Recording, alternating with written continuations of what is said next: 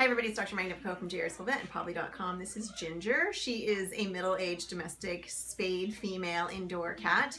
She lives in a household with a lot of other cats. The owner came in today because two of her cats have been licking their abdomen to the point of being sort of bald.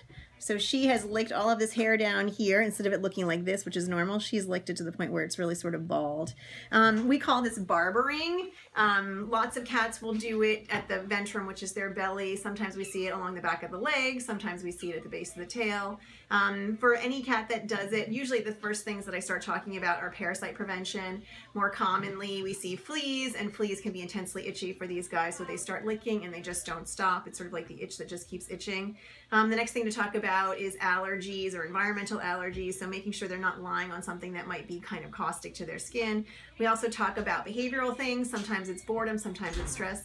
This cat lives in a household with a lot of other cats, so I think there's probably something going on with that, especially because two of them are doing it. So we're going to do a good overall exam.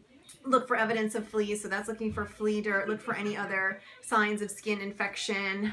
Manage any of those if we see them. And then we talk about doing things like a blood work panel just to make sure that there's no pain going on, so orthopedic pain, anything like that. And then after that we talk about behavior stuff. You know, cats really will display odd behaviors, specifically barbering, chewing, meowing, you know, being upset, disoriented, and sometimes it's just stress related. So cats really can get stressed out, and sometimes they manifest it in weird ways. If you notice barbering on your cat, please talk to your vet about it.